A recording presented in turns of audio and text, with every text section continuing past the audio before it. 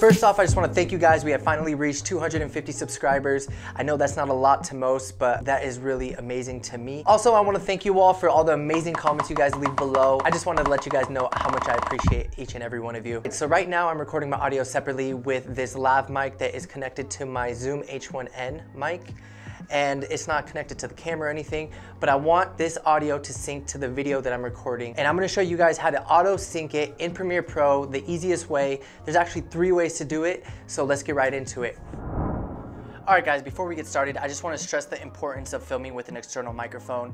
It's really important because your audio will sound so much better, and I'm gonna show you a couple clips of some examples. This is what the audio sounds like with the built-in mic in the camera. This is what the audio sounds like with an external microphone. All right, so to sync your video clip and your audio clip together in Premiere Pro, you're gonna wanna select both, then you're gonna wanna right click, and you're gonna come over to the right side and you're gonna wanna click Merge Clips. Make sure that this audio circle is selected, and then you're just gonna come down and click OK.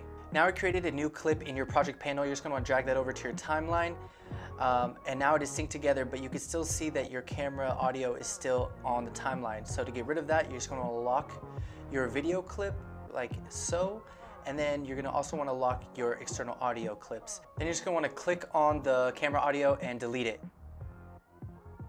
And you're good to go.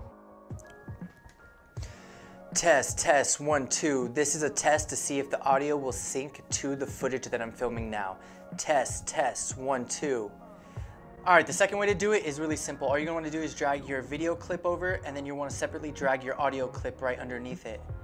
Now what you're gonna wanna do is you're gonna wanna open up your WAV files so you can see them, select all of them.